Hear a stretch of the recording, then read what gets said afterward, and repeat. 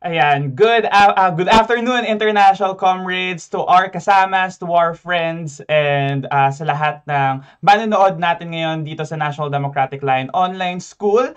Welcome po sa inyong lahat. Today is a really special episode that the ND Line have prepared.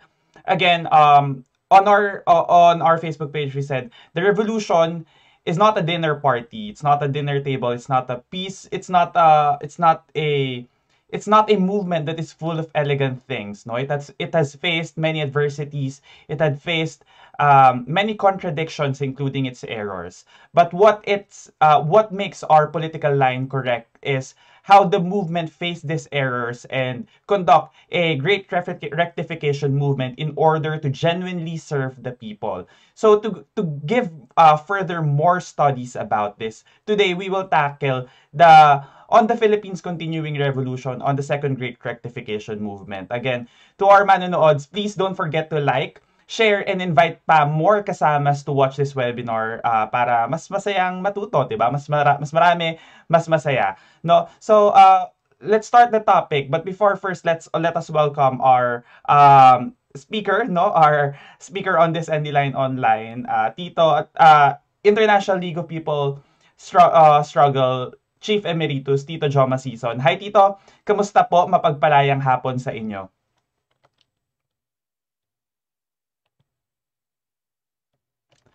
Nakamute po, sorry. Nakamute po, sorry. Welcome muli ang ating tagapakinig. Warmest greetings of solidarity sa kanila. Ayan. Sige, Tito, let's start na our discussion or our webinar for today. Let's tackle the first question, Tito. Sabi, it is often said, sorry.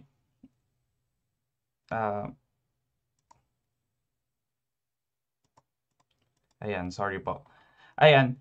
Sabi dito, Tito, it is often said that organizational or institutional development becomes unwieldy as the forces and structures of the organization or the institution grow and expand, no? So, Tito, could you please give us a general, brief, and concise but sufficient appraisal of the structural and institutional problems that the party confronted, particularly at the time of the Philippine history, that triggered a second great rectification movement? Nakabulol po yun. Sige, Tito.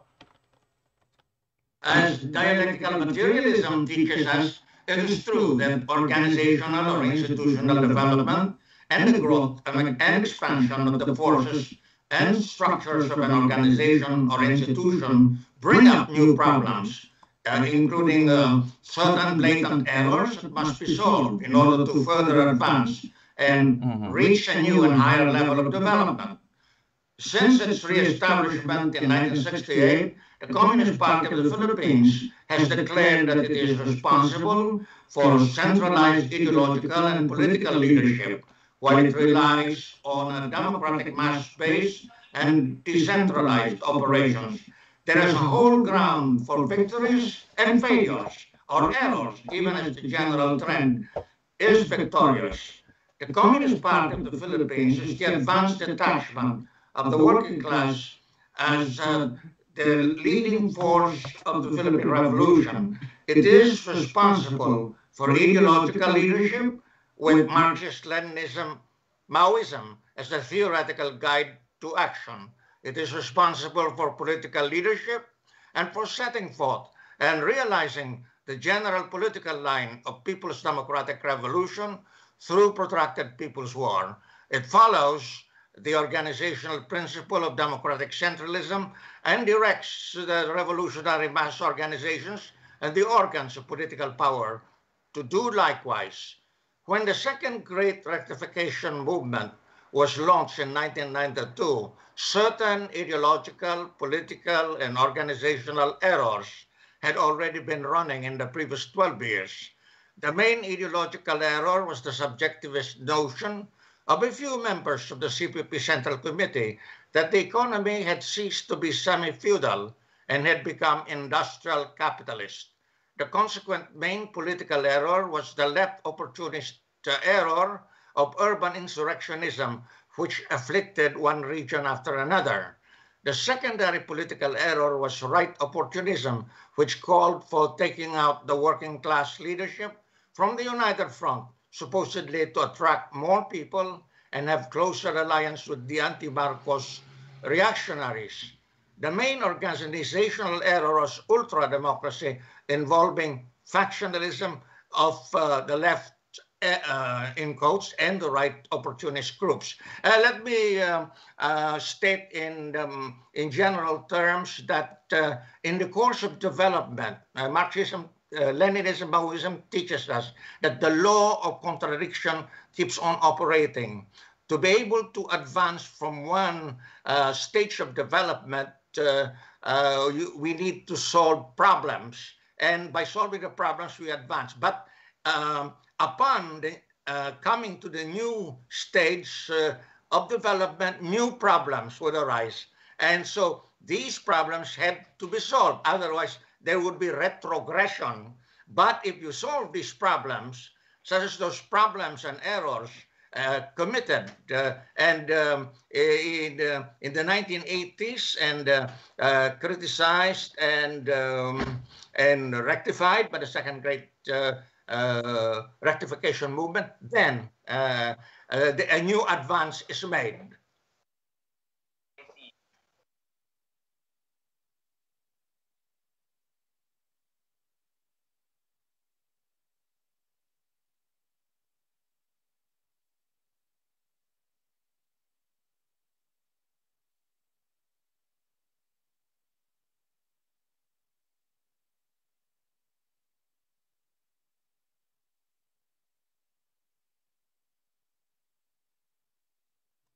Sorry. Um, uh, Let me repeat the question po. Sabi dito, Tito, what were considered the major blunders in the previous work in the party that needed to be rectified, and how far had this affected the organizational health of the party organization in terms of matters ideological, political, and organizational? Tito, sorry.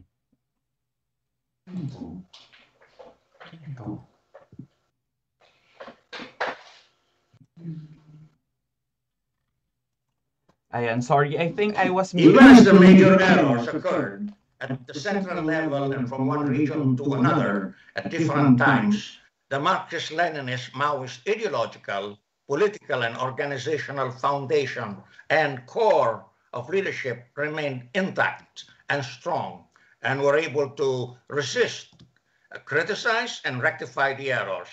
There were some prompt or timely objections to and criticisms of the errors. As early as 1982, I wrote, even if I was in prison, I was able to write on the mode of production in order to debunk the claim that the Philippine economy was no longer semi-feudal, but industrial capitalist. This was actually a Trotskyite notion, no? Which was trying to justify urban insurrectionism, and it was giving credit to Marcos for making the Philippines supposedly industrial capitalist through its so-called 11 industrial projects. One result of this subjectivist notion was right opportunism, reformism, and liquidationism, which meant that in the so-called new Katipunan draft program for the National Democratic Front that was put forward sometime in 1982 and 1983. So the idea was to give more emphasis to work in the cities rather than in the countryside, and to work for reforms, and to keep out the working class as a leading force in the United Front. So this, and then this emphasis on work in the urban areas was supposed to prepare for urban insurrection. Left opportunist errors of urban insurrectionism occurred in one region after another, And during and after the frustrations of this wrong line, so-called anti-DPA campaigns were carried out in violation of due process in the period of 1985 to 1992. The worst of the urban insurrectionism and anti-DPA campaign occurred in certain regions, like Southern Tagalog, Manila Rizal, Negros, or Central Visayas, and Mindanao. Revisionism and Gorbachevism surfaced in 1988 onward and was promoted in the Angbayan in 1990 and 1991 by the same elements that began this subjectivist error from 1980 onward. The worst of bureaucratism was the use of higher authority in order to promote and carry out erroneous lines. Bureaucratism in most cases were usually the errors of well-meaning comrades who tended to discourage even positive and healthy initiatives just because they had not been explicitly approved first by the so-called political officer in charge of an entire organization or by a collective meeting. Initiatives taken, even if healthy and effective, would be discredited just because the political officer in the first place was not paying attention to developments in this area of work. We can proceed to the next question. I see. Tito, like this opportunism have really brought much taint, no, sa ating organizations. Next question, Tito, that we have is, how did left opportunism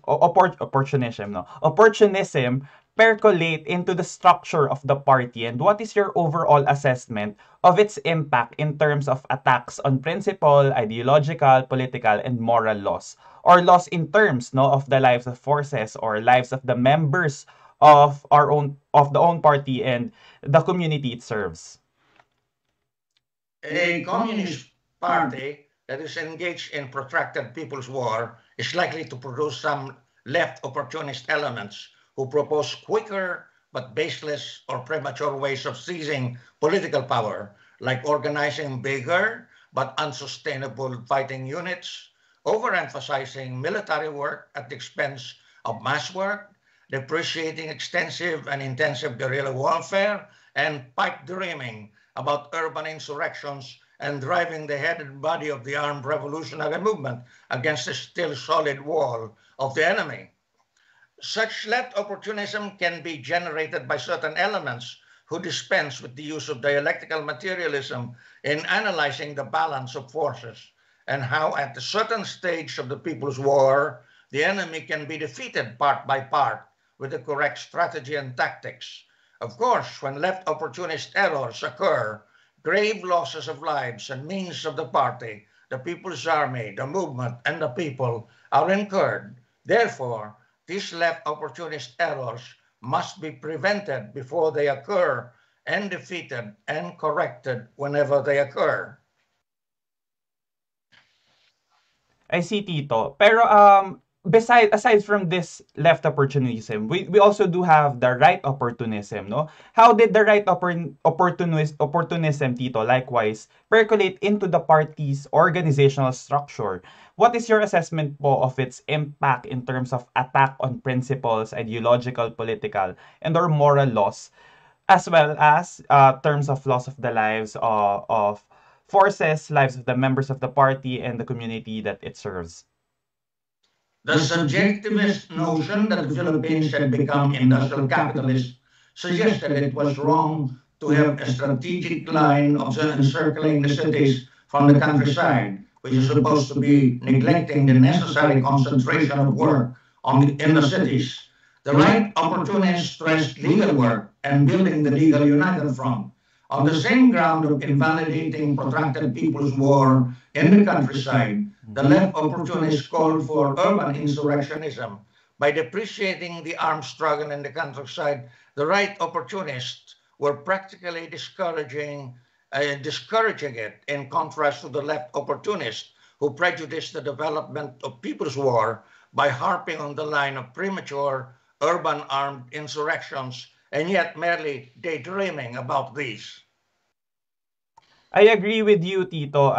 That's why we really need to be careful on our analysis that we have in the organization, in every organization that everyone has. No, we need to be careful on the analysis.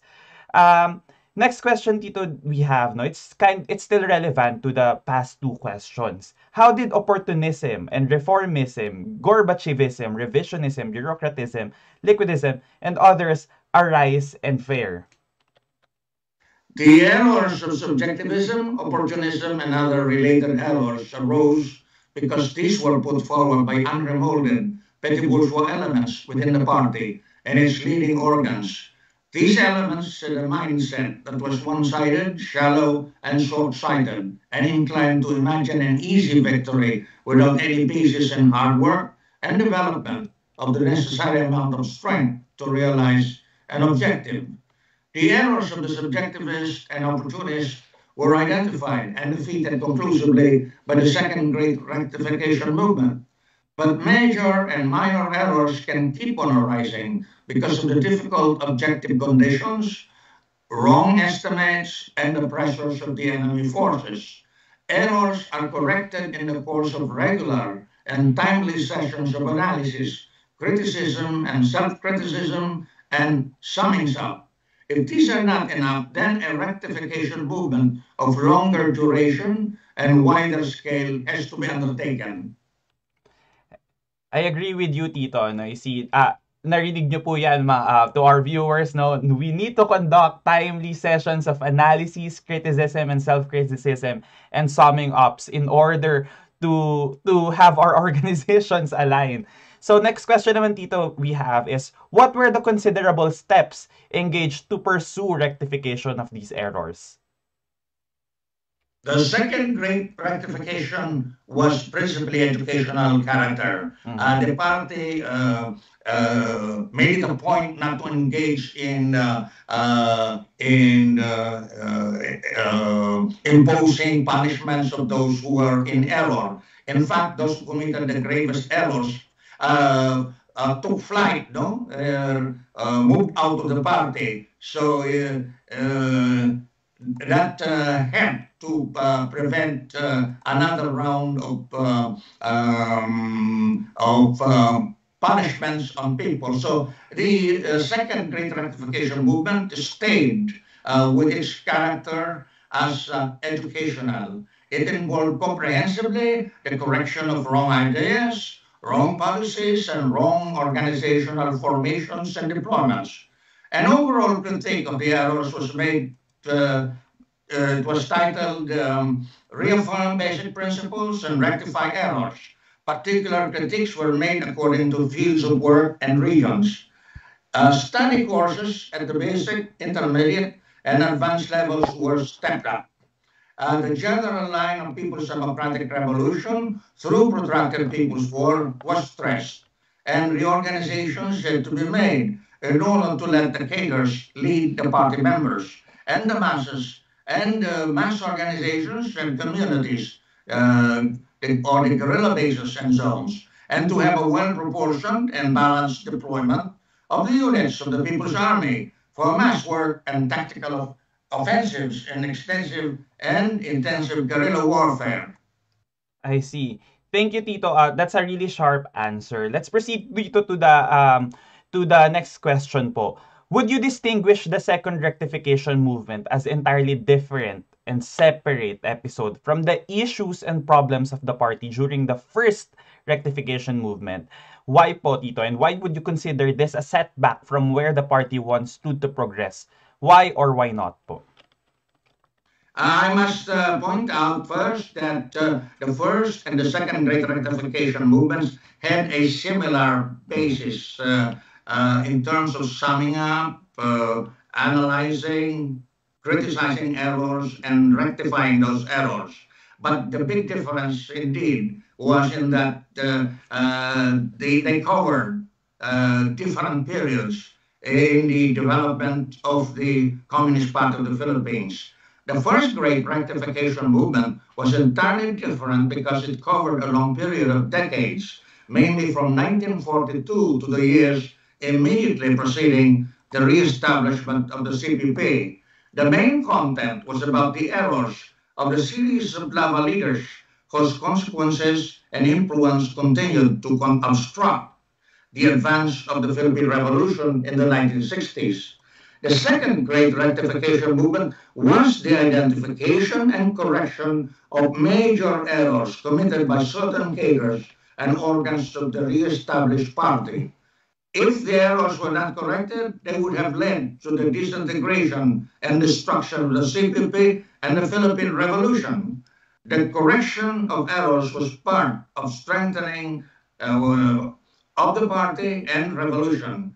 Indeed, as a result of the rectification movement, the CPP and the entire revolutionary movement became stronger nationwide and became more deeply rooted among the toiling masses of workers and peasants. Let me point out how serious was the situation in the period of 1988 to 1992. By 1992, it was clear that the CPP had lost 60% of the mass base. So the rectification movement had to be launched.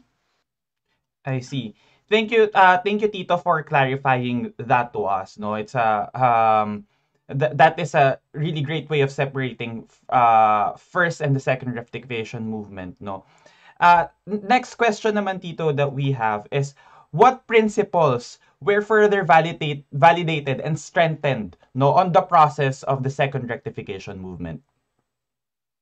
The fundamental principles of Marxism, Leninism, Maoism, the political program of the People's Democratic Revolution through protracted People's War, and the principle of democratic centralism were validated and strengthened by the Second Great Rectification Movement. The CPP leads the revolution and wield the weapons of revolutionary armed struggle and the National United Front.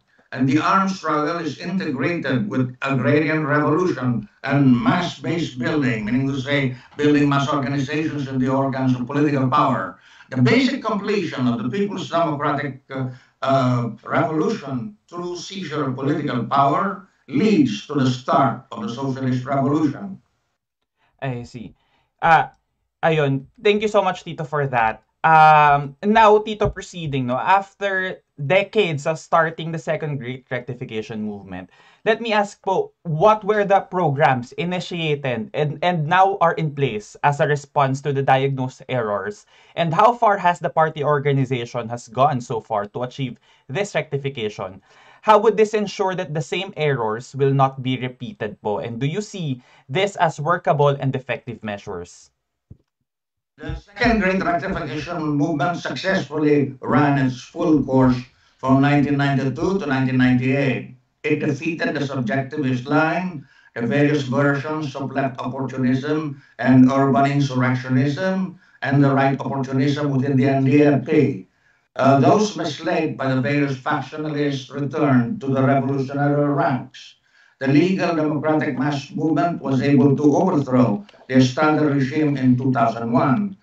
Where rectification had been done even before the Second Great Rectification Movement was launched in 1992, they recovered even faster, as in Southern Luzon, the Visayas, and Mindanao, where urban insurrectionism, opportunism, and campañangos caused the most damage in Mindanao. The SGRM, the Second Great Rectification Movement, was so successfully done that the CPP and the revolutionary movement there in Mindanao recovered strength fast and became the strongest in the whole country before and beyond the end of the 20th century. There is no absolute guarantee that errors committed cannot be committed again after correction, but experience and gains from corrections also accumulate to prevent or correct the same errors once more. The ability to correct any kind of error also rises through successful rectification movements, as well as through timely sessions of criticism and self-criticism that apply lessons learned from rectification movements. I agree with you, Tito. I think tama po yun, no, that there is no absolute guarantee that errors that have committed in the past can repeat, no. What we can do now is to conduct, ayun nga, sabi niya po, is timely sessions of criticism and self-criticism. Take note po sa ating mga organizations na nanonood na kapag CSC na ba kayo? Ayan. So, pero I mean, let's move further sa ating questions to have this discussion steadfast. Tito, what is your assessment po on the current strength of the party organization as a result of the second rectification movement? And what are the party's hope for the future, most especially given the current state of affairs in the country? The second great rectification movement greatly strengthened the CPP ideologically, politically, and organizationally, and the revolutionary movement made great strides nationwide in terms of building the CPP, the armed struggle, and the united front.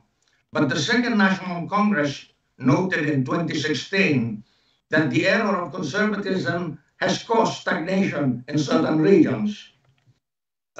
This conservatism overstressed mass work at the expense of the needed frequency in launching tactical offensives in order to increase the armed and political power of the revolutionary movement. Thus, a rectification movement is being carried out in order to criticize, repudiate, and rectify conservatism and make a correct balance of mass work and military offensives. Since its coming to power in 2016, the Duterte ruling clique has engaged in all-out war against the revolutionary movement, has terminated the GRP-NDLP peace negotiations, and has unleashed a campaign of state terrorism against the revolutionary forces and all patriotic and democratic forces of the people.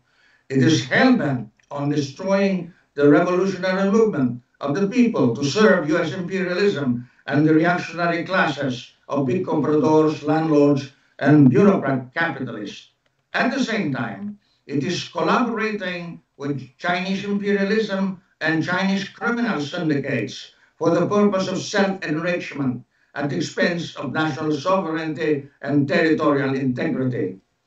The traitorous, tyrannical, mass murdering, plundering, and swindling Duterte regime is detested by the broad masses of the Filipino people.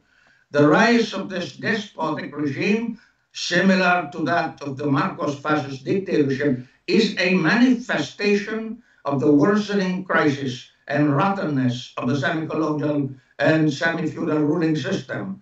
It is also connected to the worsening crisis of the world capitalist system, especially since the financial crisis of 2008. Of course, we must also take into account the aggravation due to the COVID-19 pandemic. No?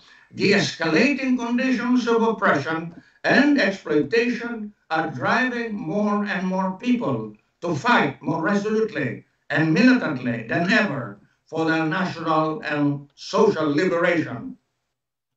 I see. Thank you so much, Tito, for answering our questions dito sa ating discussion on the Philippines continuing revolution, the second great rectification movement. With that being said po, to our audiences who are currently watching and you know, our floor is now open for our question and answer portion. So you can now drop your questions. If you do have question in mind about our topic today, please drop it on the comment section. So Tito Joe, we could send it to Tito Joe and have him answer it live. So, but while we are waiting for it to be sent out, no, habang nagtatype kayo sa aming comment section, we will proceed on a quick break. So again, we will be right back while we are waiting for your questions, no, to be sent. So ang magbabalik po ang NDLine Online on the Philippines Continuing Revolution, the Second Great Rectification Movement.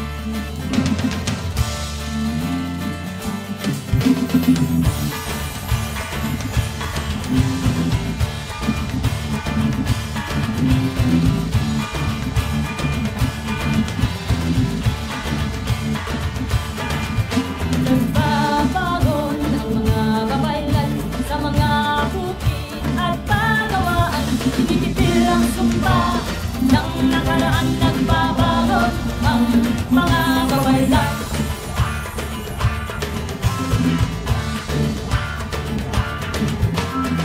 Inuulit na kayong pinatay, tagal nyo ring nahimlay sa hukay. Ngunit sa pakikinig pa ng bayan, muling nagbabagon ng mga patay. Babagon ang mga kabayan sa mga bukid at pagawaan. Pinipitil ang sumpa ng nakaraan. Nagbabagon ang mga kabayan.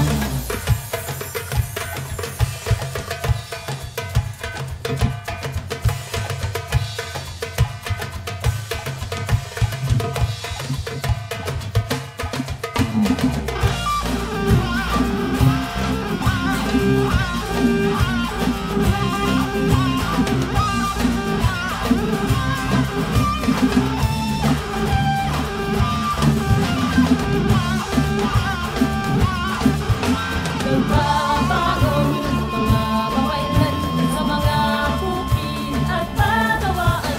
Pinipitil ang sumpa ng nakaraan. Nagbabagon ang mga kabayan.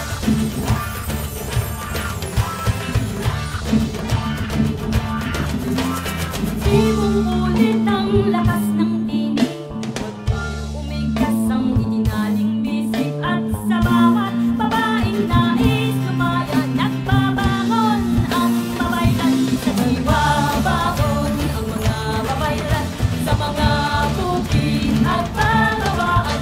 Pinipitil ang sumpa ng nakaraan. Nagbabagon ang mga babaylan. Bagon ang mga babaylan sa mga bukid at pagawaan. Pinipitil ang sumpa ng nakaraan. Nagbabagon ang mga babaylan. Nagbabagon ang mga babaylan.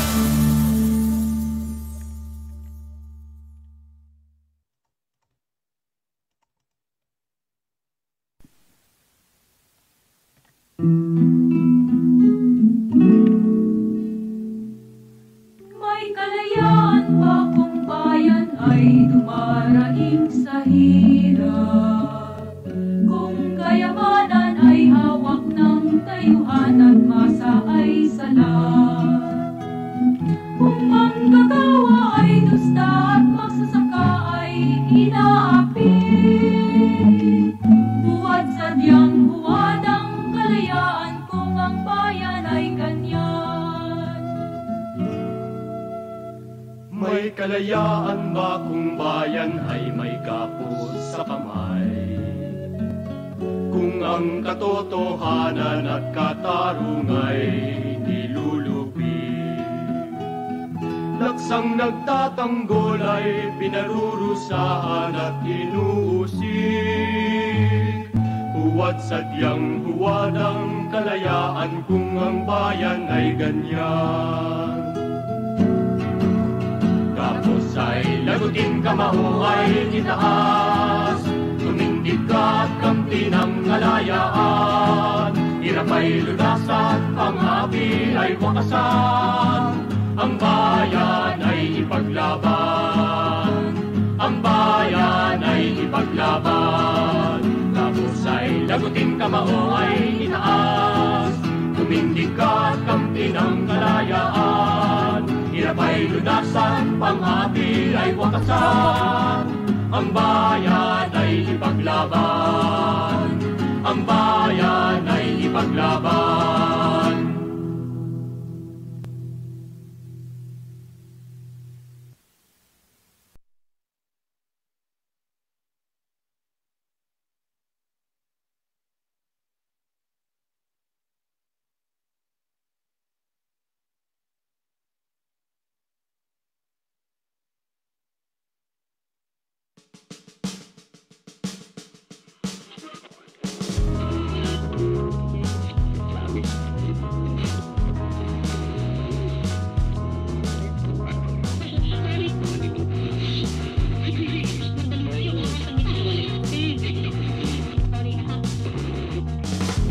aming kasalanan? Pagnasaan ang lupang tiwangwang upang kahit minsan makaani ng walang inaalalang partihan, maggiit ng ayuda mula sa gobyerno sa panahon ng tagtuyot at kasalatan. Ano ang aming kasalanan? Lihim na mamuhi at magmura sa inyong nagpapahirap sa amin. Mag-abala sa mga samahan, sa mga talakayang lumalalim na sa gabi at lampas sa curfew para mag-amot ng ipinagbabawal ninyong kaalaman. Bigyan ng hugis at larawan sa mga salitang ipininta sa pader at balatengan ang tunog ng alam ng tiyan. Ano ang aming kasalanan? Kala madayo kami ng mayaman dito para may pakain kami.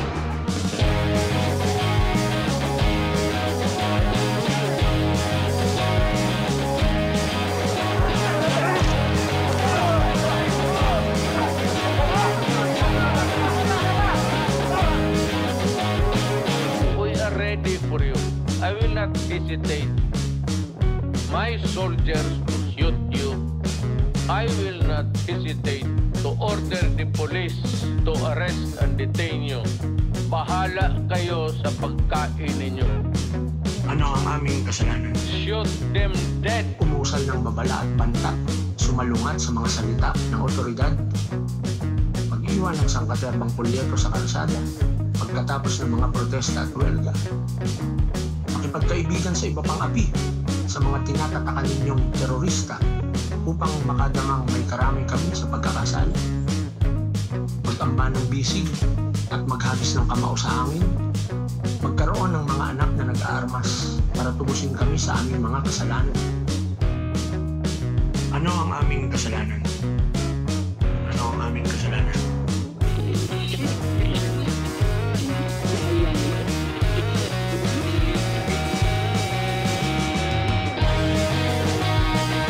Hindi po kami mamamatay sa sakit, hindi mamamatay kami sa gutom. Kung hindi makakakain sa loob ng 3 meeting sa isang. Wala silang ginawa. Kanina nung sumigaw ako, pinoposasan nila kami, hindi krimen ang magpakain ng taong nagugutom.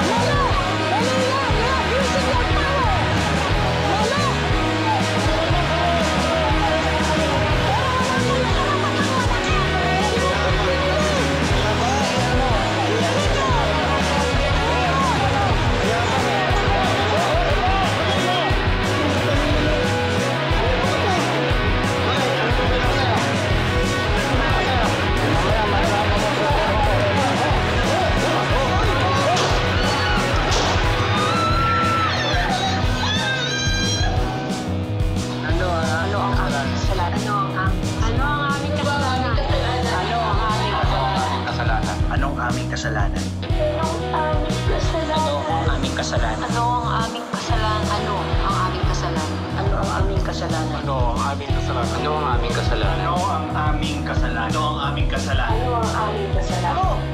Ano ang aming kasalanan? Ano ang aming kasalanan? Ano ang aming kasalanan? Ano ang kasalanan namin? Ano ang aming kasalanan? Ano ang aming kasalanan? Ano ang aming kasalanan? Ano ang aming kasalanan? Ano ang aming kasalanan? Ano ang aming kasalanan? Ano ang aming kasalanan? Ano ang aming kasalanan?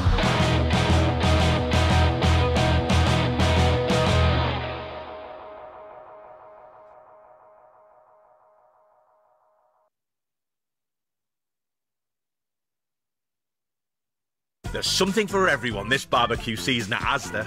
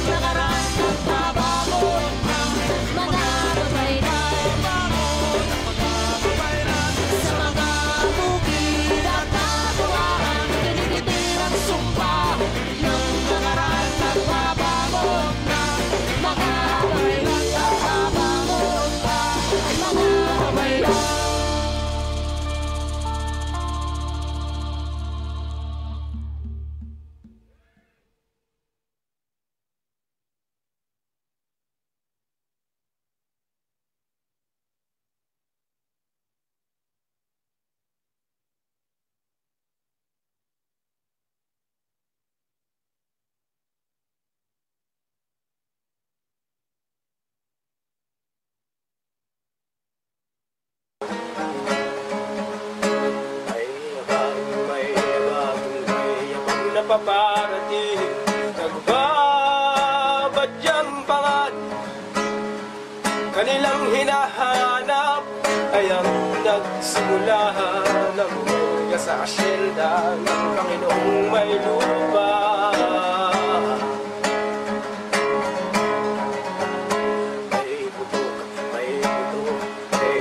Na narinig, basag sa katahimikan, sa bungo tumagos ang mga balang mula, at sa lupa pumatak ang mga galit na dugo.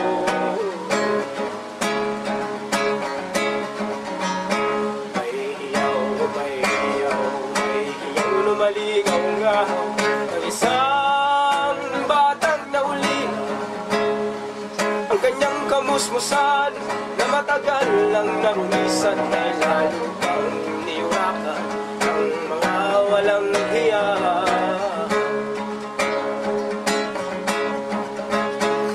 Hustisya ng bayan ng sa inyo'y maghuhusga, ang inyong tagapaghatol ay ang sambayanan, at sa bawat buhay na inyong tatangay may babangon, may lalaban, at malapit na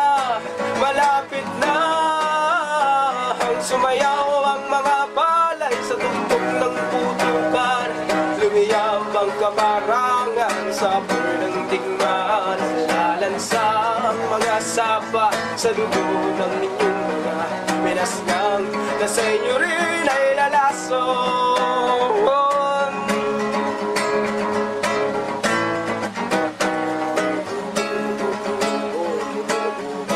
Makina, nagbabadyang paglaban, itigil ang paggawa sa loob ng pabrika, at kung sa kanayunan doon tayo magbabanda.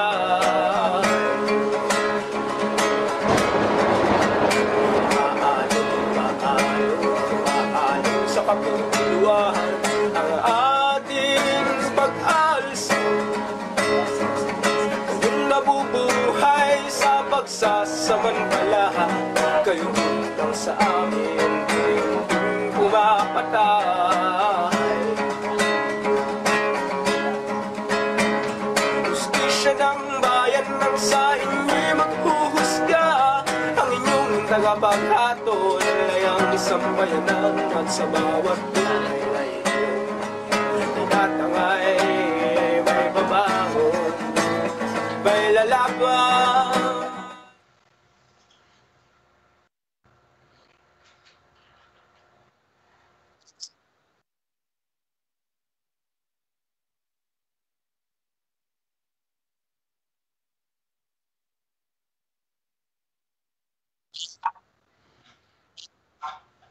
Again, welcome back sa ating discussion on the Philippines Continuing Revolution, the Second Great Rectification Movement.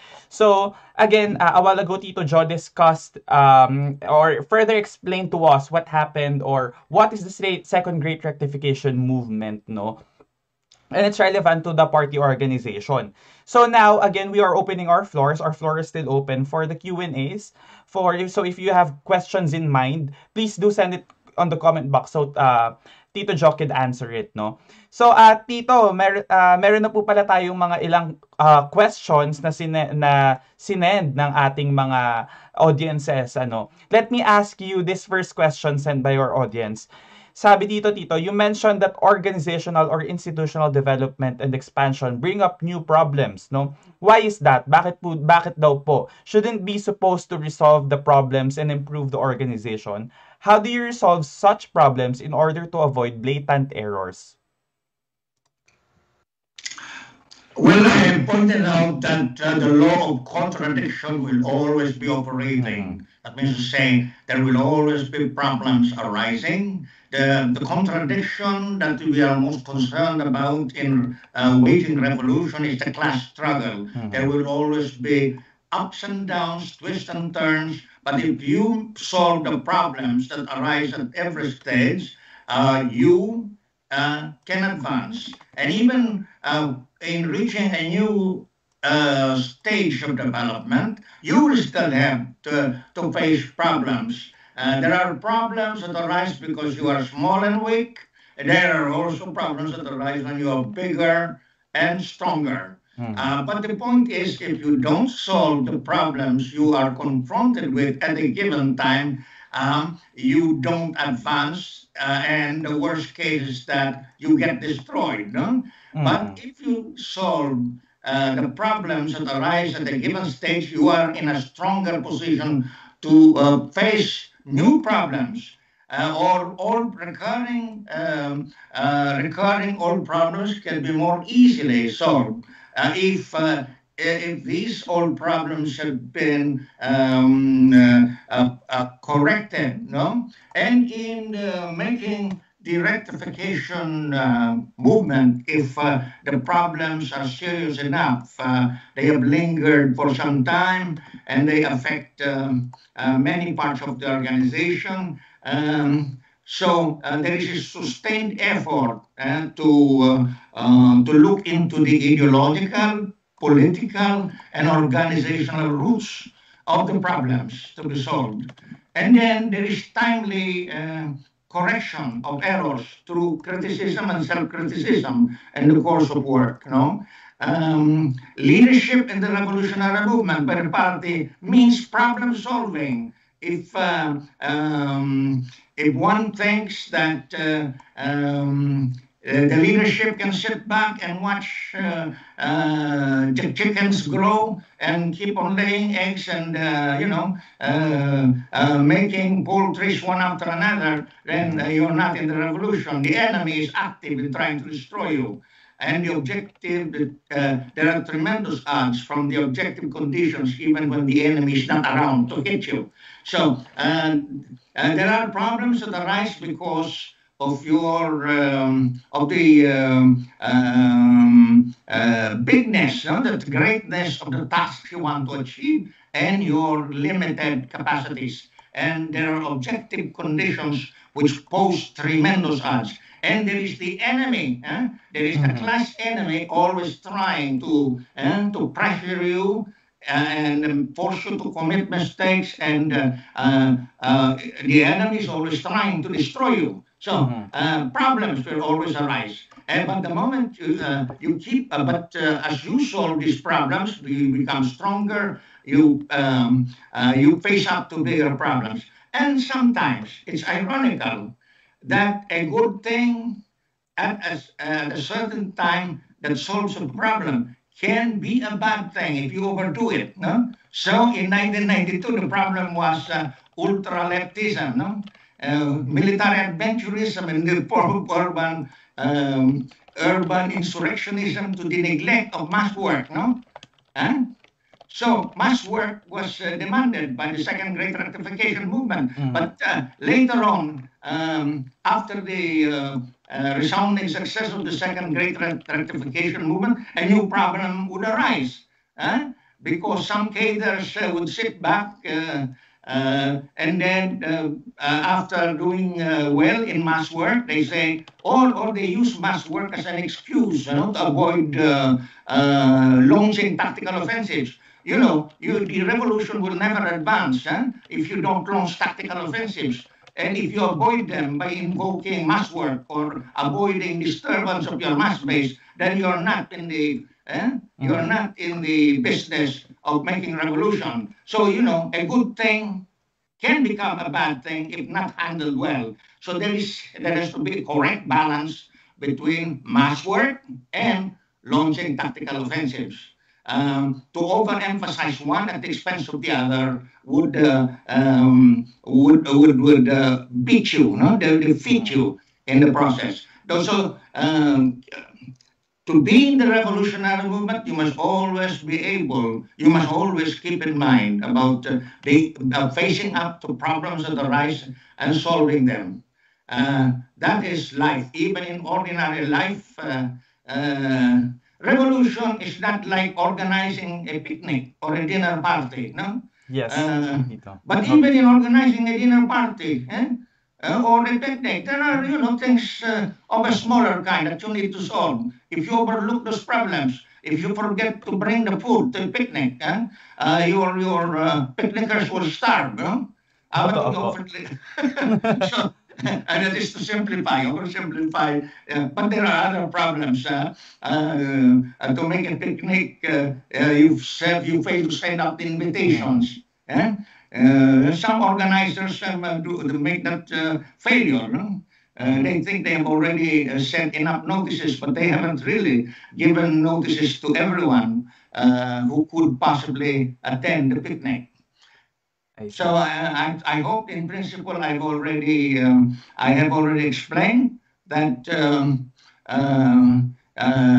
waging revolution involves solving problems, being confronted with problems all the way. But solving those problems result in your advancement. And if you fail to solve those problems, you retrogress, you stagnate, or you are even destroyed. That's right. Tito, I agree with you, no? That's a really sharp answer para sa ating audience, no?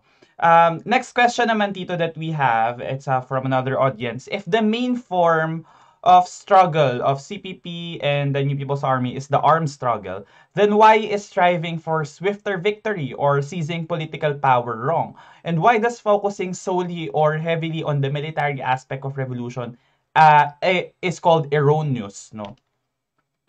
The People's Army has to take time in trying to defeat the enemy because the enemy is far superior in terms of military equipment, training, and supplies in so many aspects. The only way a People's Army can beat a big reactionary army is having a good mass base, having the support of the people, having the organizations and the organs of political power behind you.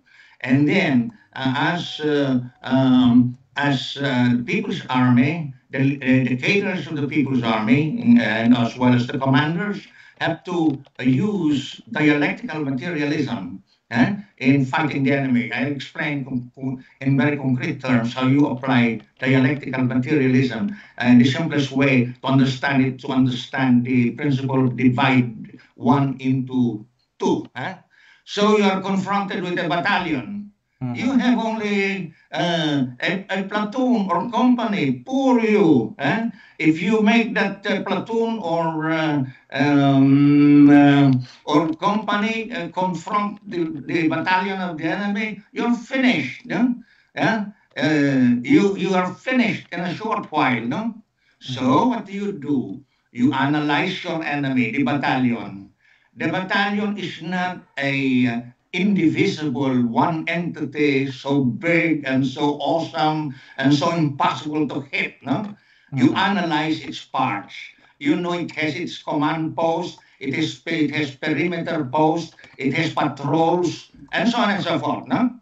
So you don't bring your platoon, if you are insurrectionist minded, you bring your platoon or company, and confront directly the battalion of the enemy, you are finished right from the start. But what do? After analyzing the deployment of your enemy battalion, you can hit it piece by piece. Your platoon, your company can divide into several platoons, or your platoon, if that's the only thing you have, can hit the patrol, the squad patrols. You can make a surprise attack on the peripheral post of your enemy. No? You get the point? That is what is meant by dividing one into two.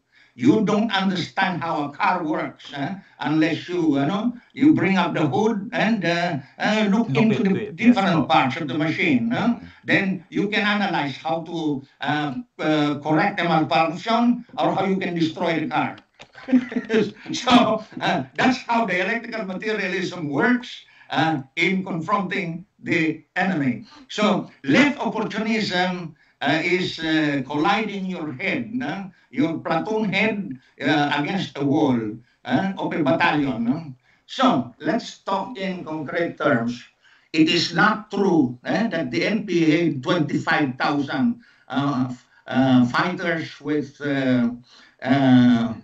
high-powered rifles in the 1980s.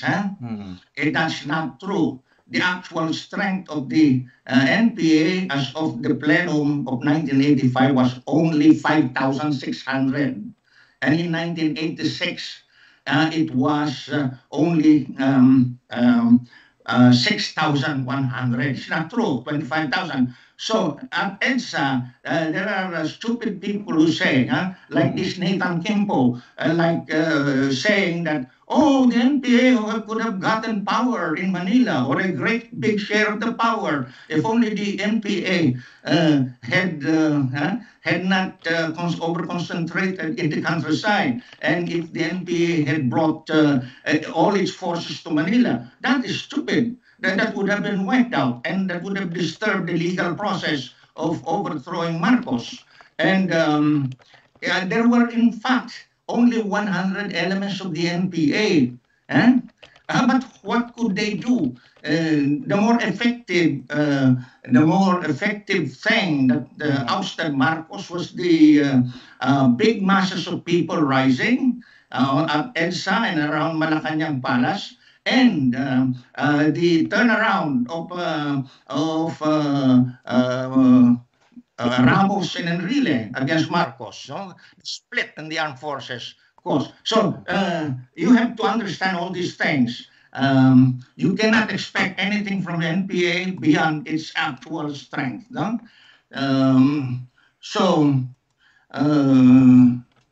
The problem with the forces of the NPA in 1986 was that, well, it has done, the errors were already delaying progress of the movement. From 1981 to 1983, it looked that having companies was good. No, you use Mindanao as an example.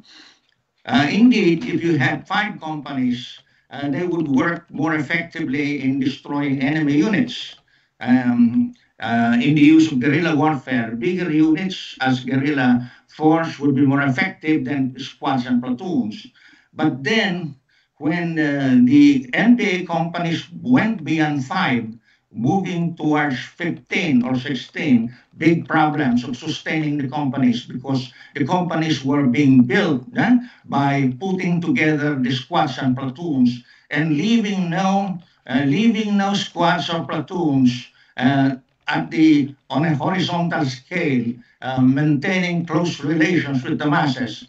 And so the loss of mass base did not work against waging effective tactical offensives. If you don't have a good mass base, it would be your isolated company that is easily seen by the enemy informers and reported to the bigger enemy units. You get the point. When you have a good mass base, you can conceal your force from the enemy more effectively. But if you concentrated on building vertically larger units, even if only so many companies, you can get hit easily, and you become ineffective when you don't get enough mass support and timely information from the masses. So there are problems if you make premature larger formations that are not well based on the relative dispersal. You know, in the People's War, you have to have a relative concentration of force relative to your relative dispersal of units. So your relatively concentrated force is your rallying point, and it is the one that takes the initiative in making attacks against the enemy. But you need the relatively dispersed forces to be close to the masses and to be able to be better informed about the movements of your enemy. But if you over-concentrate your strength vertically and you get alienated from your own people, that's your end. You will just play Korean pusoy from from the time you wake up to the time you clean your weapons, and you don't get any information where and when the enemy was last positioned. You get the point? Those who, when so many companies were formed, they were unsustainable, and they became ineffective in hitting the enemy.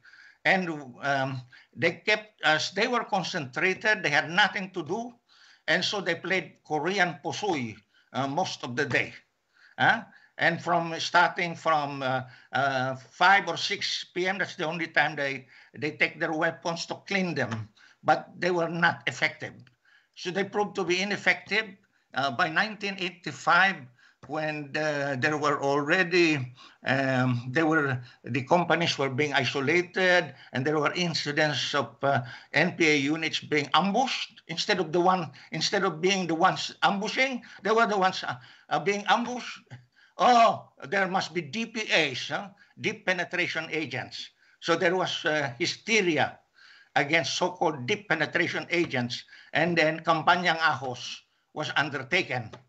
And that was undertaken sometime in 1985, up to the time it was corrected. By the way, the errors in Mindanao were already noticed in 1988, like in so many other places, and corrections were made. The most effective corrections in the quickest way was made in Southern Tagalog, because there was guidelines. There were guidelines issued about the correct principles and methods of investigation, trial, and punishment of alleged deep penetration agents. So that served to stop the hysteria. And then by 1988, the CPP Central Committee already noticed a 40% decline in the mass base. And by 1991 and 1992, 60% was already lost. So if you keep on losing the mass base by over-concentrating on your, making your small units bigger without proper attention to mass-based building, you're finished, unless you make the corrections.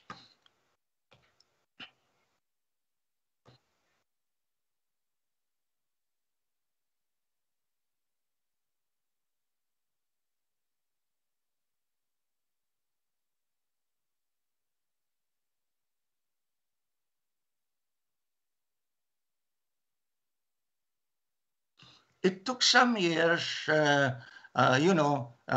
must distinguish the years. There are the years that the errors were as something disastrous was already appearing. You can divide the years of 1980 to 1992. 1980 to 1983 was circulation of the subjectivist and opportunist ideas. Then the application of the errors in line started to show from 1983 to 1986, but they were not entirely understood, no? But 1988, by 1988, in the worst cases, that would be the only time in 1988 that there would be attempts. The good cadres took note that there were cadres who were good, but they were being misled by the bad ones. There were honest, there were those who honestly made mistakes, and there were those who were hard-headed about the errors and insisted. These are all comrades, and it takes time to put across the correct line against the wrong line being pushed by people who are in a position to impose the wrong line. So by 1988, the corrections were already made. So from 1988, there were still areas where the errors had to be corrected. But 1992 to 1988 were needed. There was a period needed for the rectification in order to review everything from 1980. It doesn't mean that the the Communist Party accumulated first the errors before rectification. There was rectification, criticism, and self-criticism all the way. But then, in order to make a profound and comprehensive understanding of the problems, identifying the errors that must be solved so that they are not repeated. So the second great rectification movement was launched as a result of a comprehensive summing up document. There were two summing up documents. One was the reaffirm basic principles and rectify errors. And there was the chronology of events. That means to say, by 1992, corrections had already been made, but to make sure that the corrections were well understood.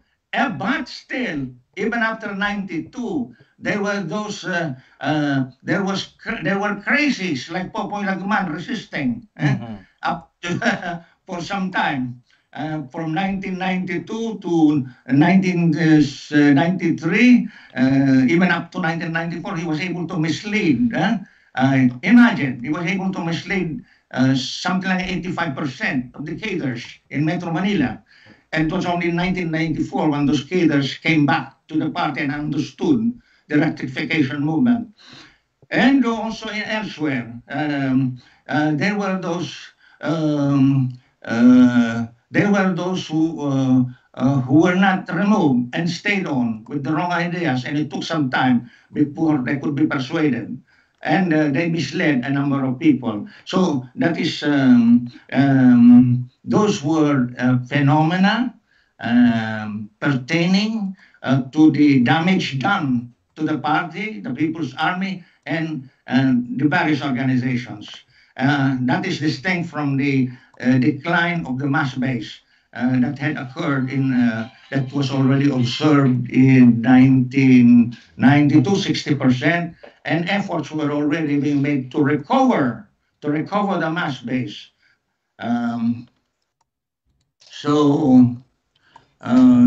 That's it. There is extensive rectification, even where no errors occurred. People had to understand that errors had occurred in other parts of the party, other parts of the revolutionary movement, so they could learn from the mistakes of others.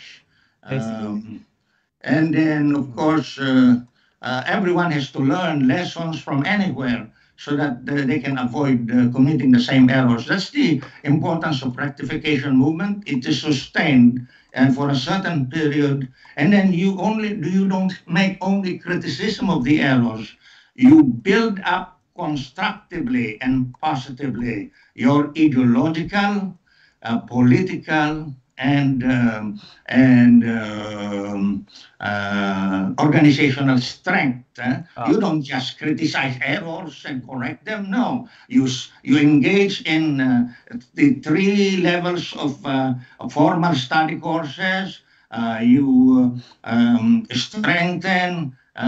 You improve your political work, build further more units, more branches of the party, and so on and so forth. It's not just focusing on the errors, but building your strength ideologically, politically, organizationally by building on your achievements, because it was some elements, opportunists made damage, but most of the party members made achievements for the revolutionary movement. I see. All right, Tito, before we proceed sa ating next question, we would just like to plug up, articles are already being sold sa ating online bookshop. It is called flpress.store.nv, shown on the screen. So if you would like to avail books such as progressive books written by Marx, Lenin, Mao, and other progressive writers in the world, you could visit their store para sa para maka-avail ng mga libro na pwede niyong basahin, no, on your own pace. It's really cheap, $6, $12, and many, many selections. Aside from that, Anakbayan is also selling our Serve the People shirt, no? So you could pre-order now. Just send your name, address, and your details to us. It is pinned sa aming Facebook page. Just visit Anakbayan-Europe Facebook page. Ayan. Tito, to continue, no, let's can I ask you the next question na from our audience? No, I think it's kind of related to your answer previously sa question na inask ng audience mula sa huling tanong. So Tito, this one, clearly this panahon ng lihis gave birth to rejectionist and reaffirmist, no, RJs or RAs. Who are they and how do they differ from one another?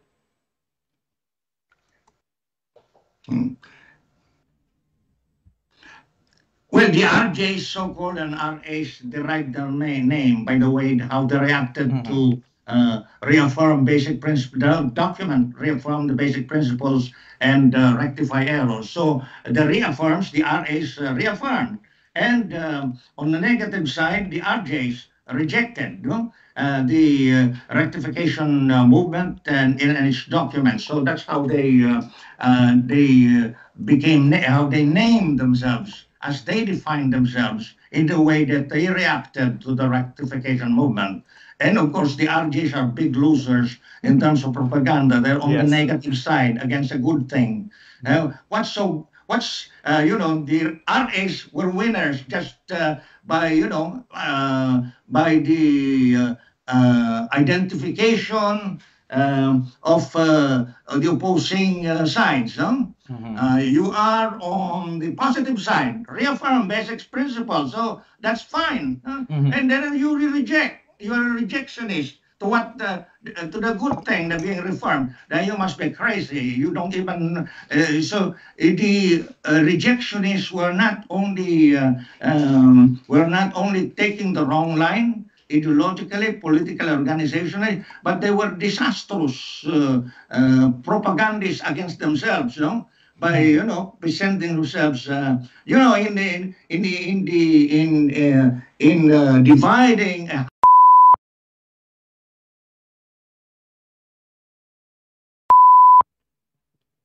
Okay. Ayan, to our audiences, welcome back ulit sa ating webinar. Unfortunately, we have faced a technical problem. Nawalan po kami ng kuryente. I'm really, really sorry po.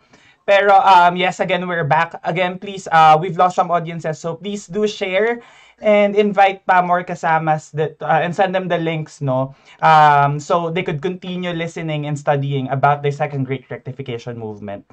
So Tito, let's now proceed po dun sa ating questions that we are tackling a while ago po. Hold on, let's just look for it.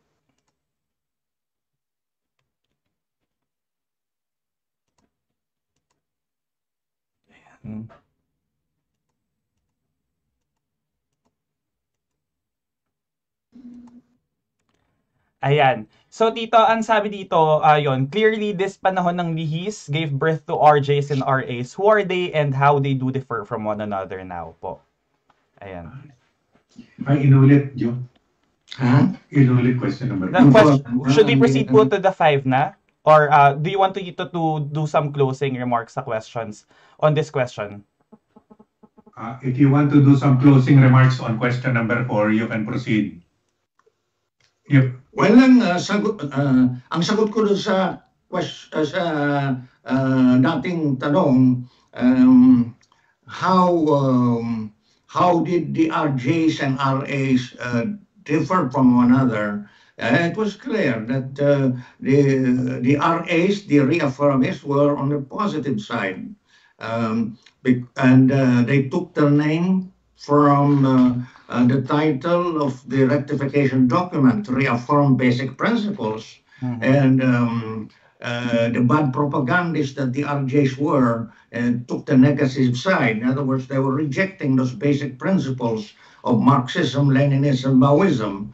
So that was a fine thing. That the RJs exposed themselves exposed themselves as being opposed to the efforts of the RAs to identify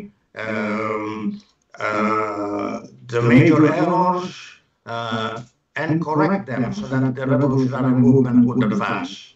So it is fine that the RKs knew their own negativity against the positive position of the RAs in reaffirming and carrying out basic principles. All right, Tito, thank you for that answering that question. We may now proceed to sa ating next question. Ang next question naman, Tito, that we have is how do the cadres ensure and live by the principles of the Second Great Rectification movement? Cadres ensure and live by the principles by recognizing in the first place that those principles were drawn from successful revolutionary movements that had solved problems before. And then they also recognize that the Second Great Rectification movement itself was correcting things, putting things right, as a result of the errors. And so those principles are not just abstractions, but they are living principles. And they are principles that need to be carried forward in order to guide further advance. So in that way, they are moved by their own consciousness to abide by those principles in pursuing the People's Democratic Revolution in the Philippines.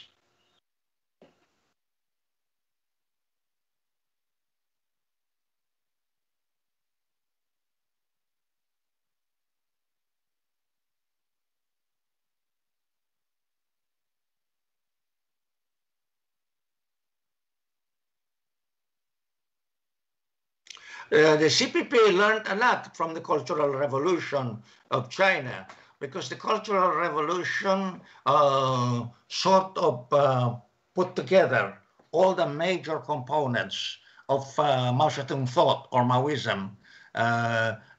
Those components were the achievements of Mao Zedong in theory and practice. And what were those components? Well, Mao contributed to the advancement of Marxist-Leninist philosophy, political economy, and social science. And then, very much his own, he developed rectification as a method of correcting errors within the party. And then protracted people's war is something that Mao developed. And the Great Cultural Revolution itself as a principled method of combating modern revisionism, preventing restoration of capitalism, and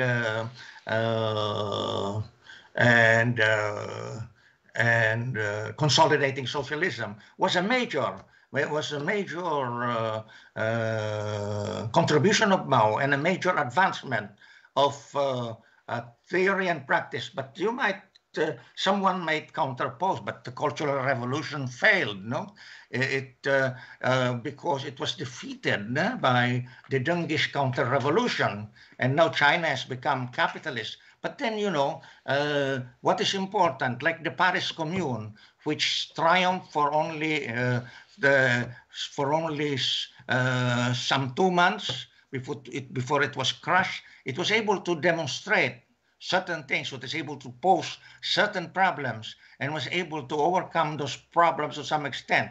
But then there would also be insuperable problems, like the superiority of arms, of the combined strength of the formerly warring parties of France and Germany, German bourgeoisie, you know, Bismarck and Thiers.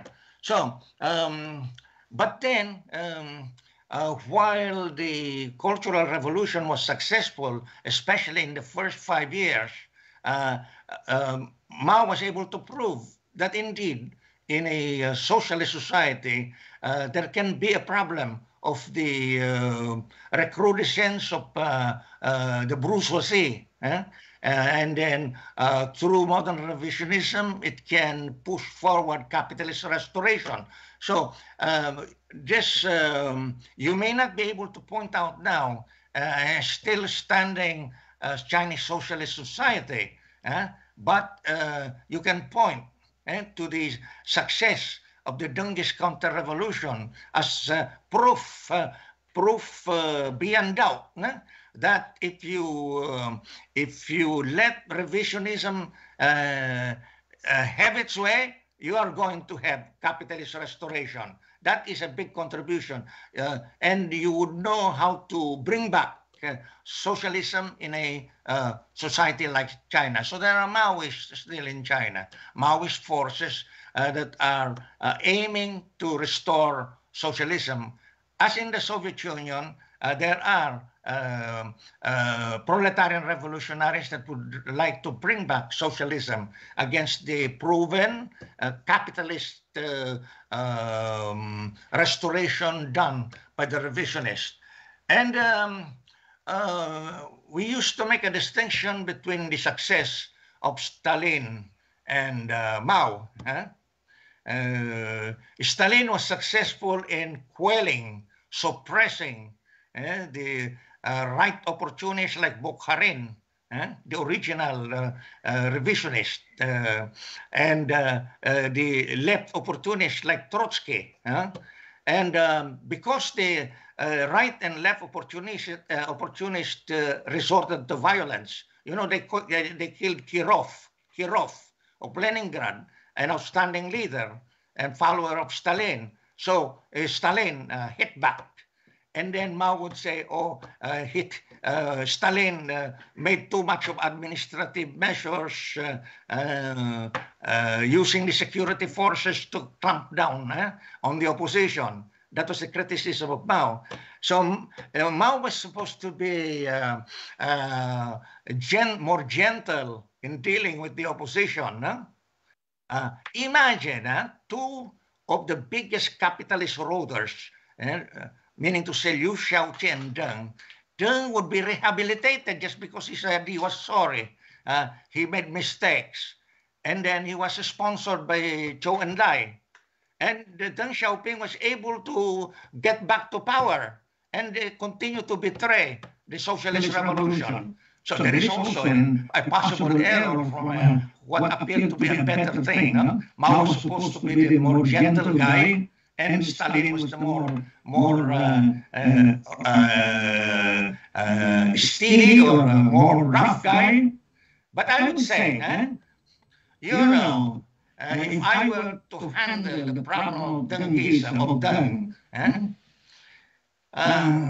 if he says he's sorry, I would say, if you are sorry, the mistakes were so grave, you are already old like me, you retire, you get your pension. But I don't bring him back to power and be in a position to betray again the socialist revolution. That is the mistake of Mao. Even Mao commits mistakes. But the bigger mistake was, you know, the centrists to sponsor the return of the rightist Deng Xiaoping to power, because it was Zhou Enlai who told Mao that it would be a good thing to bring back Deng Xiaoping to power in order to stabilize the situation. So, okay, even the greatest group of communist thinkers and revolutionaries do not make perfect scores all the time. Yes. Tito, yes, I think that's kind of connected na as well to our next question from our audience. Ang sabi niya, Tito, how does the CPP treat those cadres or former cadres who wants to return to the party or the movement? Are they welcome po ba? Well, you know, there are cadres who commit mistakes. You have to evaluate. You have to evaluate how serious are the mistakes, and you have to evaluate whether the mistakes are committed honestly or maliciously, or after committing errors, they are concealed maliciously. So you have to consider all these things. You see, the greatest communist is not immune to committing error. One may consider himself the greatest, but the greatest communist can vacillate whether to go to the bathroom right away or not, or whether to take a bath or not, or you can make little mistakes.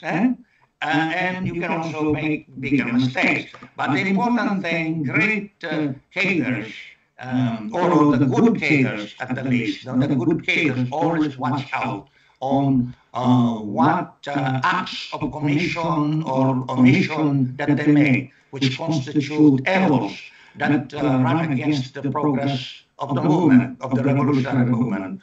There is such a thing as self-criticism, you see. It's not true, like those British, those British analytical philosophers say, "Oh, these monarchists always use big terms and conceal the facts and so on and so forth." Crazy. The generalities of they say that there is infallibility. There is a claim to infallibility by the Communist Party and by leaders. No, there's no such thing. The Communist Party and its cadres are scientific. They recognize that correct actions can be taken, correct policies and actions, and wrong ones can be taken. And that's why there is criticism and self-criticism, and a whole sustained rectification movement, because errors are committed and they have to be corrected. The scientific attitude, among communists goes back to practically to Francis Bacon. There is trial and error, in arriving at the fact or in the entire truth. So that's it. Those who commit mistakes must be given a chance to stay in the party or to return to the party. And if, let us say, but you have to weigh how serious was the error and how well-meaning was the error committed and how well-meaning is the desire to stay in the party, Yes.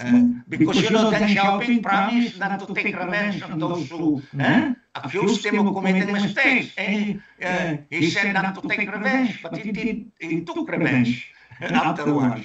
In fact, he made the biggest revenge by restoring capitalism. That's right, Tito. I think, that's really something that, a symbol that the party is genuinely serving the people, by allowing its members, of course, who commit mistakes to actually change for themselves.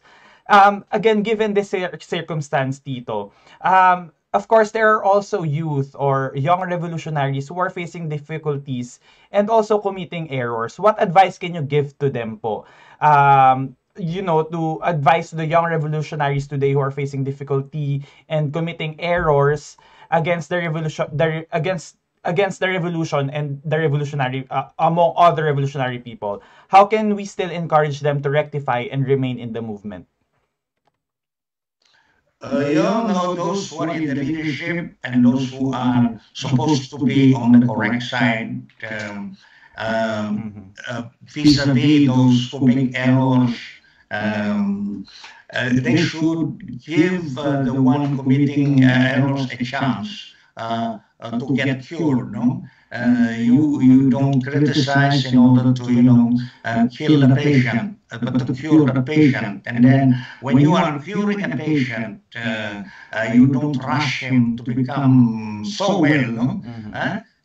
Sometimes one who makes a mistake and still wants to stay in the party would have to have some amount of therapy, before putting him on the road. You don't force a newly recovered patient to join the marathon and stress himself. Usually there is a period of therapy, in order to adjust, to regain the strength of someone who got sick with something. So, and there must be understanding for those in error who would like to stay on and must be given a chance. As a matter of principle, because everyone commits errors, big and small, and sometimes there are errors committed without malice. When the error is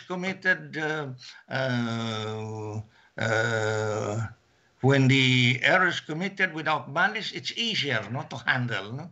If there is already malice, well, that's already the error, or not the willful act of someone opposing the revolutionary movement.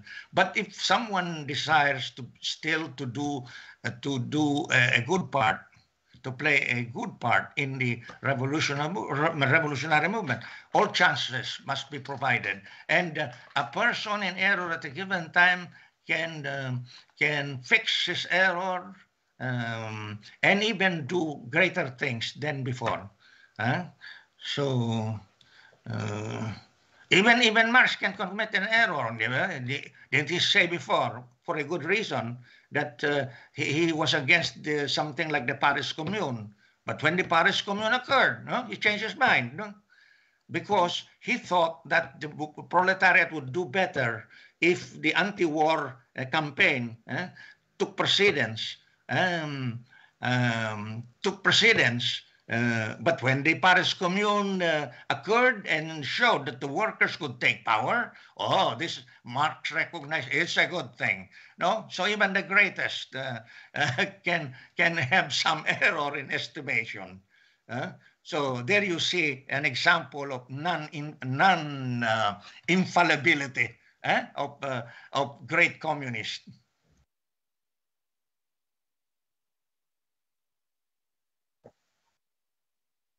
Let's proceed naman dito sa ating next question. No? Ang sabi dito, how can we encourage our comrades to conduct criticism and self-criticism, or what we call CSC, and how should we conduct this without antagonizing one another?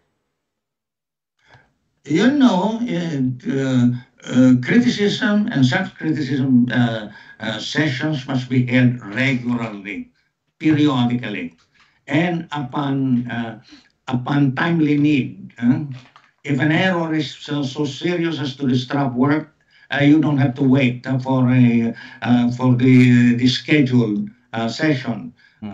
So with this periodic and timely sessions of criticism and self-criticism, errors in work can be solved immediately. And when the self-criticism and self-criticisms are made, when the self-criticism and criticisms are made on the basis of facts, then and in the basis of facts in the work, there's nobody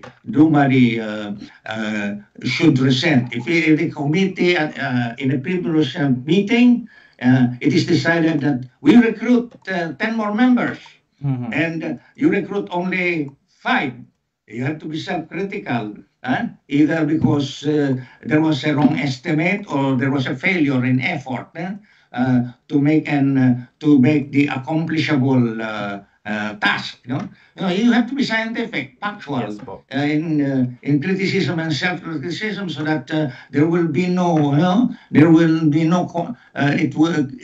criticism would not amount just to throwing attitudinal cuss words against the other fellow. If that's the case, throwing jargon like, "Oh, you are a left opportunist," you don't use the big words unless you have enough factual basis to for the big word. We use big words like subjectivism, opportunism only when there is already a collection of errors, of grave ones, no? But in criticism and self-criticism, it's like, it's like, why did we not accomplish this? We thought we could accomplish it. Why? We had wrong estimate, or we did not exercise the same, the needed amount of effort, or someone fouled up, fouled up the plan.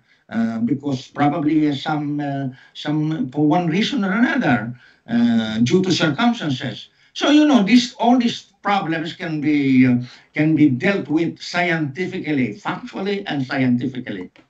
I see. All right, Tito. Yes, let's proceed naman on our next question from an audience. The question is the second Great Rectification movement ongoing, or is there any rectification movement upcoming? The second Great Rectification movement was declared finished in 1998 and declared successful. And then, the achievements resulting from CSGRM were affirmed on the basis of developments. You see, let's take Mindanao. No, at one point in 1986, Mindanao practically had half of the strength of the entire armed revolutionary movement. Then, because of this Kampanyang Ahos, because of the RAWA, this urban insurrectionism, and then the Kampanyang Ahos, at least 1,500 of the firearms were lost, mass base was lost. But then the corrections, the rectification movement was done so well that they could even capture a general in that was the time of ERAP, no? If I'm not mistaken, 1999, no? I used to say the NPA. I used to mark the advance the advance of the NPA in this way. Well, in this year, in this period, a general called Karingal, who killed Balgos, was killed by the NPA. Then, in 1999, after the rectification movement, the NPA was able to capture General Obilio. Then, the best of the development was sometime afterward, a general defected to the NPA, General Harke. No? So I thought, this is a reflection of the advances of the NPA. Imagine the general who led Operation Thunderbolt in Negros had been won over. That's a great achievement. Huh? So anyway, Mindanao would become the strongest base. The region, the forces there will become the strongest in the entire country. As a matter of fact, Mindanao benefited from having cadres from the Luzon and the Visayas previously. Okay, then in more recent times, the Mindanao would be providing so many cadres to the rest of the country, to the Visayas and Luzon. In 2016, they were able to deploy excellent cadres, time-tested cadres, in order to help raise the quality of the movement in different regions in the Visayas and Luzon. Well, I get this information from CPP publications. I should point that out, no? I have no source but the CPP publications. Right, Tito. Let's move naman further sa ating questions, Tito, na sent by our audiences. Do you think that the leadership of Rodrigo Duterte will cause another faction inside the party? Why or why not? I don't know what are the presumptions of the question. Duterte is so rotten that he cannot inspire any faction to arise within the Communist Party. There can only be Trotskyites and crypto-Trotskyites from the outside saying, you supported Duterte, you made him president, no? You enabled him, no? And that's the worst I have heard, no? But making a faction within the Communist Party, Duterte, well, the guy is so rotten and so moronic that he cannot possibly inspire anyone. Of course. Only idiots like Nathan Kimpo would say, oh, Duterte can still maintain himself through populist mobilization. You know, this rotten academic pedants, they keep on calling Duterte a populist instead of calling him a demagogue, a damned demagogue. They ascribe to him always popularity. And the clever linguistic way they do it is to call him a populist. He's anti-people through and through, and he cannot inspire any faction. When Duterte said, "Oh, we can engage in localized peace negotiations," well, he was lying. The Communist Party, the NPA, and all the revolutionary organizations were declaring themselves at every level against this fake localized peace negotiations. That was a trick to split the revolutionary movement. But it was actually an intelligence, Psy-war intelligence and combat operation, the so-called localized peace negotiations. First, they say, oh, don't follow the central organs. You yourselves can negotiate, and we have plenty of money to give you. And we can give you a job, a house, and so on and so forth. So that's a common. And then they try to approach the families and friends of suspected rebels, suspected members of the NPA, offering goodies. And then if any relative or friend makes the mistake of saying, well, I'll try to contact my friend, or my brother, or my son, and then he becomes the subject of surveillance and intelligence. And then, so if you admit, and then you are put through, sham sessions of surrender. People in communities in barangays are called to a meeting. They sign attendance list, and then this would be used as a list of surrenderers. But no money is supposed to be given to surrenderers. But the money is pocketed by the military officers. So that's the way how Duterte has been conducting his counter-revolutionary work. But Duterte is most notorious for just killing. He does not go through the niceties of, intelligence and Psy-war. The order is if someone looks like a communist, kill him. The slogan is kill, kill, kill. That's Duterte. He's beyond, he's beyond the level of someone trying to create divisions and creating factions within a revolutionary movement. I see.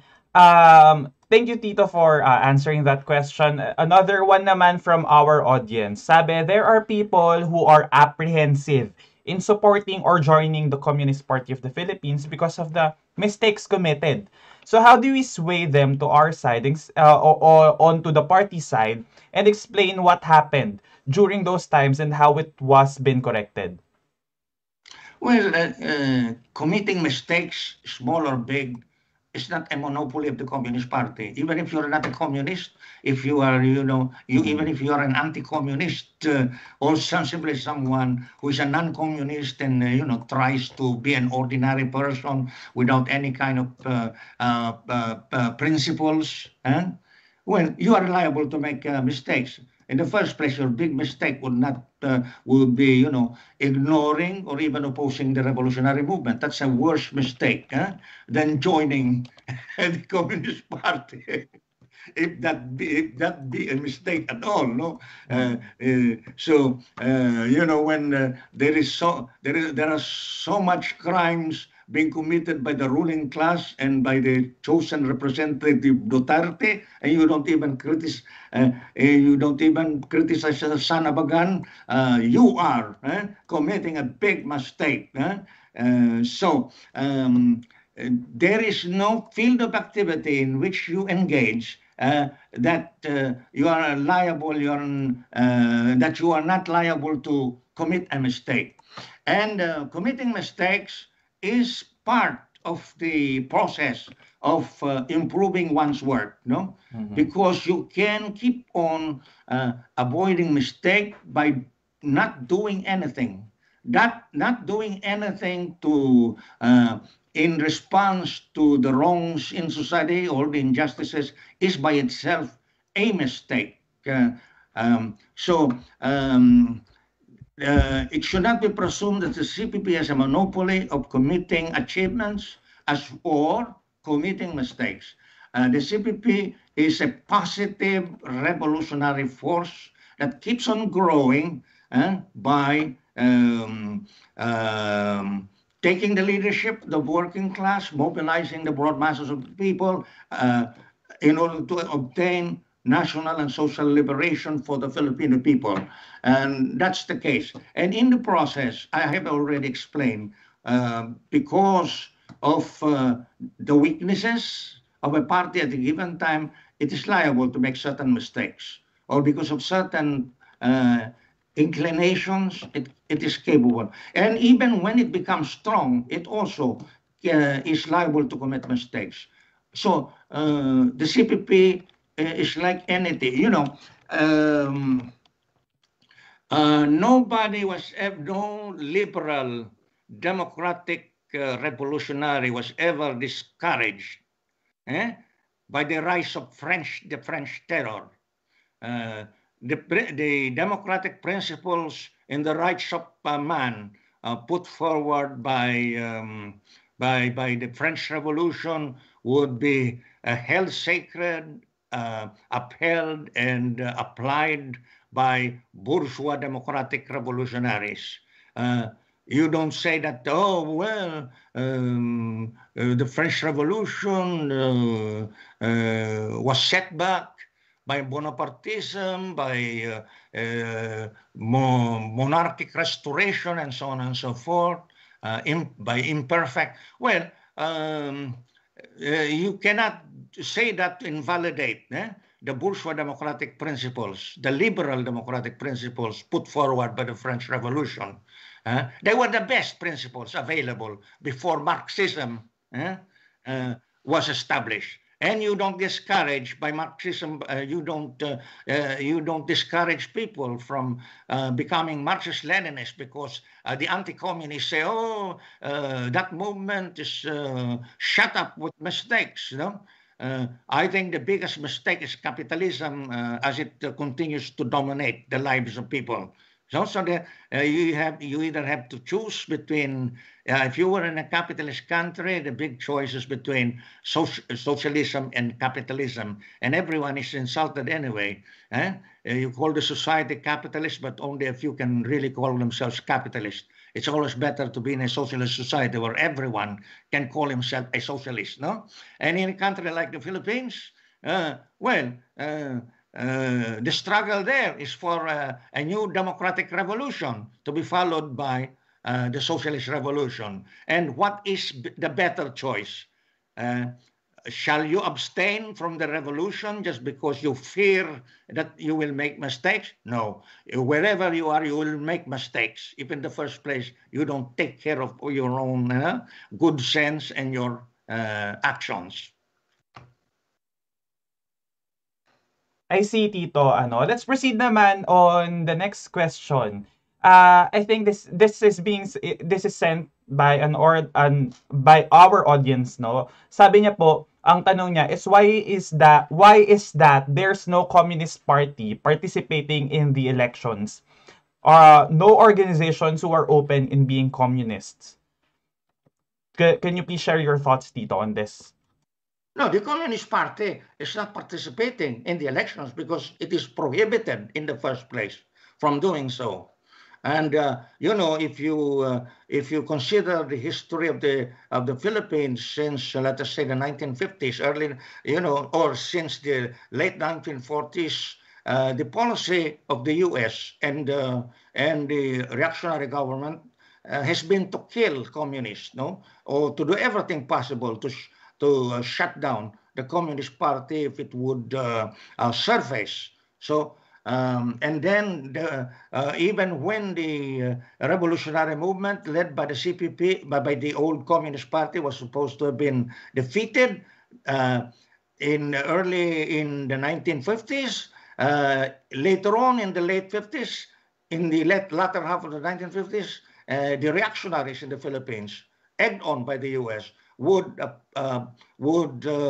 legislate the anti-subversion law. So there's a long history. And now you come to, after some period of acknowledging the existence and growth of the Communist Party, and the reactionary government pretends to go into negotiations. Later on, they would scrap the peace negotiations. And now you have the current situation of Duterte repeating what Marcos did, no? Engaging in state terrorism and, killing anyone who would come up, who would present himself as a communist. How many peace consultants have been killed by the Duterte regime? And they were tortured, killed in the most gory manner. So it's understandable why the Communist Party would not be so crazy as the PKI, making itself available for the slaughterhouse of the U.S. imperialism and the reactionaries. So, as a matter of fact, even non-communists now are being accused, red tagged as communists, and they are being killed, no? Because Duterte thinks it is a useful weapon for putting down his critics, the opposition, and the human rights defenders. So it's understandable why the Communist Party cannot present its neck to be wrung by its enemies.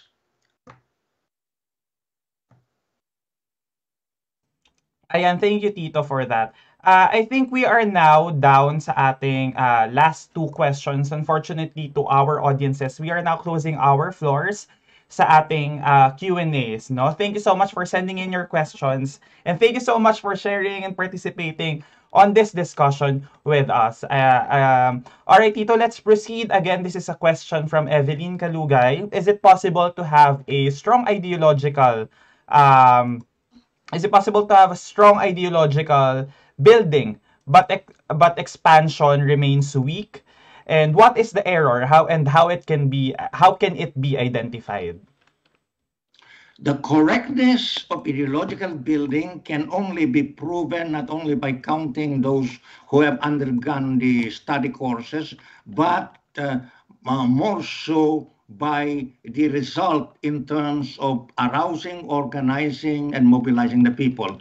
Political mobilization should reflect how really the building is strong. And further on, you don't just mobilize lots of people, but you make sure that they are organized, okay? You have a party and mass organizations and organs of political power organized, no? So even, the monks who kept themselves in monasteries and self-indulgently studied the Bible and tried to make direct communications with God. They even some of them castrated themselves to be able to concentrate on their spiritual work. They had to make Christianity expand. They had to do catechetical work and they had to make the parishes work in order to gather more people under the flag of Christianity. I'm talking about the feudal times, no? And then of course you have all sorts of Christian organizations, no? So it's not possible just to strengthen yourself ideological through ideological building. You have to prove how good is your ideological building by through political mobilization and organizing the most important organizations, including the organs of political power that are supposed to supplant the reactionary state. So only dogmatists and sectarians can think that the world will change by simply, ideological building. Not even the religious would think that they would become stronger by simply reading or by simply studying the Bible or praying to God. No, they had to do political work and organizational work. So I don't think it's a good idea simply to. You can only evaluate ideological building as more important, but then it is not the solely important thing to do. It has to be interrelated with political and organizational building. I see. Alright, thank you Tito for answering that. We are now down sa ating huling question mula sa audience. This is from Ramon Chito. Drop down sa ating comment section. Tito, ang huli niyang tanong is, what can you say about coalition government? Is that possible po ba? Well, before a communist party wins political power, especially in the case of the Philippines and in the case of so many other countries, the Communist Party has to do united front work. It's a basic thing to do because, if you just rely on the capabilities of the CPP, then you will be depriving yourselves of the reaching in the quickest way possible millions of people through the United Front.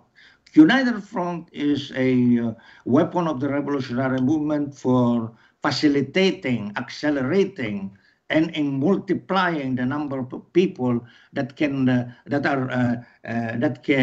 be reached by your message. So now, when the Communist Party, which has the People's Army under its command, seizes political power, it can, depending on the circumstances, if there are powerful allies that must be taken into account, you use the principle of coalition government. Take, for example, China. The Communist Party with its People's Army won the revolution in 1949, but there were democratic parties. So there were consultative before and after the victory in 1949. The communists were used to having consultative assemblies with other democratic parties.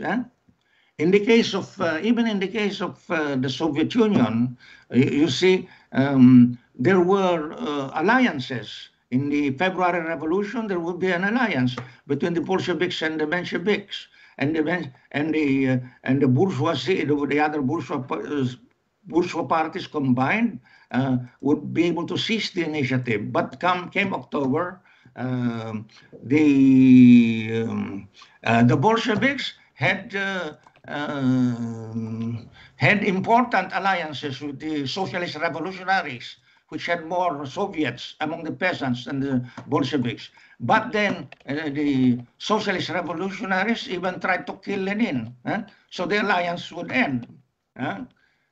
So even in the Soviet Union, the usual anti-communist criticism of the Bolsheviks is that they were unwilling to have alliances. They were obsessed with one-party rule, no? But the allies, some of the allies, turned against the Bolsheviks in a violent way, and so they had to be treated accordingly.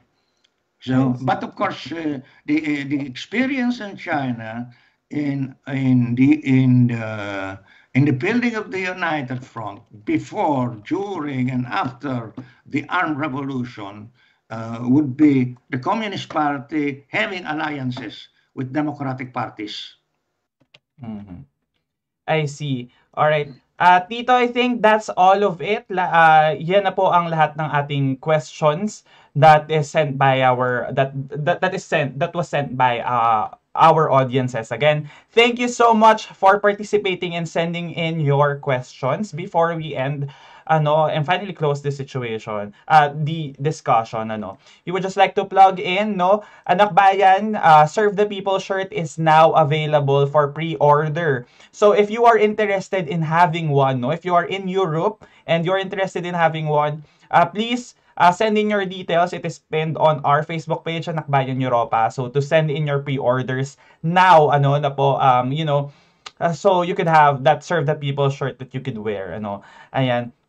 Again, Tito, thank you so much. Natapos na naman po ang ating isang discussion, a very special episode on the Philippines Continuing Revolution, the Second Great Rectification Movement. Again, this live will be available on our Facebook page, Anakbayan-Europe. So don't worry if you've missed something out. Most especially, we have cut out on the middle part, and we are again sorry for the technical error. Please, abangan nyo po ulit kami next Sunday. We are going to discuss another special topic. So stay tuned. Watch out for the announcement sa aming Facebook page, sa ating Facebook group, sa ating Twitter, IG. Lahat ng ating platforms, magiging available lang information na yan. Thank you so much.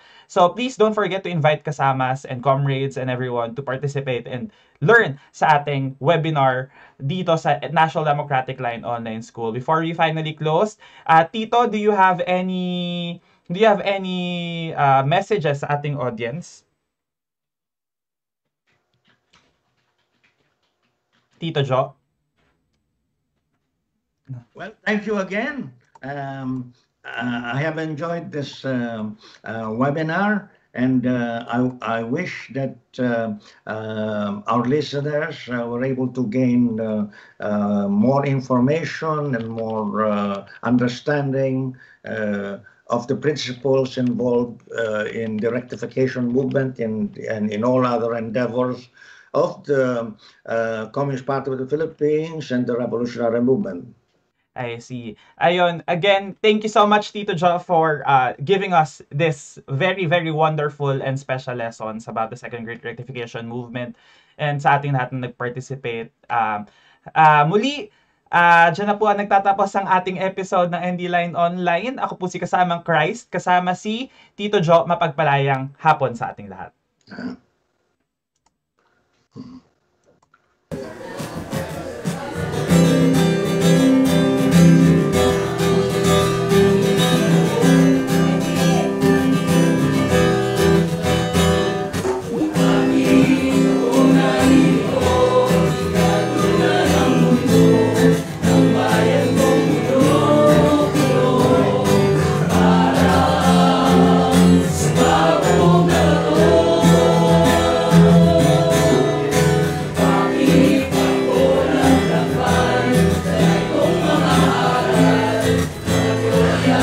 Hallelujah.